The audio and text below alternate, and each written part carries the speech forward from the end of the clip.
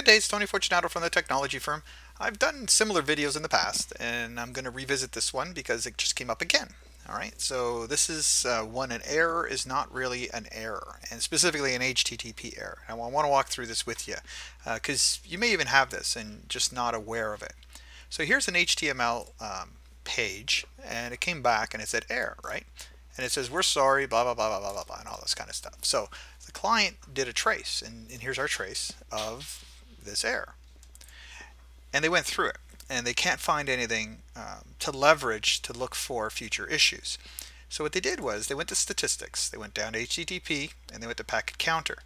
And here you can see it says broken, none, server error, none, and client error, none.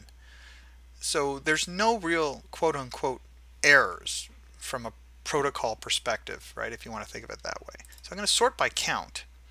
And if we take a look here at the bottom, you'll see zeros for other, informational, client error, server error, and broken. So there's no real errors. And when you look at the counted commands, if you will, or packets, you'll see there's a redirection, move permanently, and an OK, and that kind of thing. So there's nothing really out of the ordinary if you would just kind of just look at it at a high level. And that's what they said to me. They said, we went through this a couple of times already. We never see a server error, a client error, an informational error, which is fantastic. That's a great place to start. So now we know what it isn't. And they said we need to be able to find this a little more efficiently. And I said, all right, so we're going to close this off.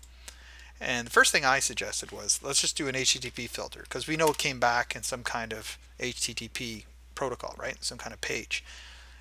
The other thing good about this is it's using port 80, so there's no SSL involved, no encryption and stuff like that. We can actually see the payload. So here we can see all the HTTP stuff, right? That's okay.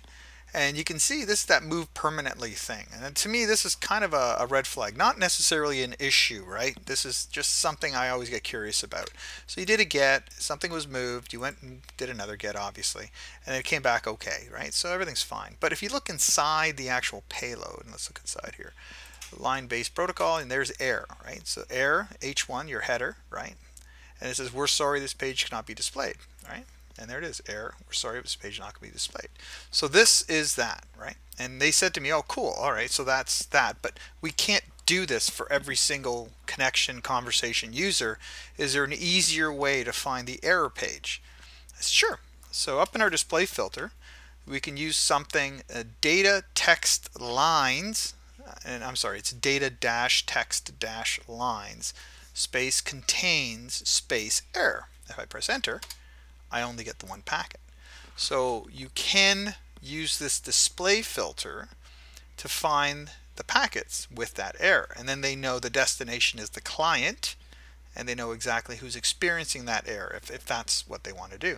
So there you go. Hope that helps. Have a good day. Bye for now.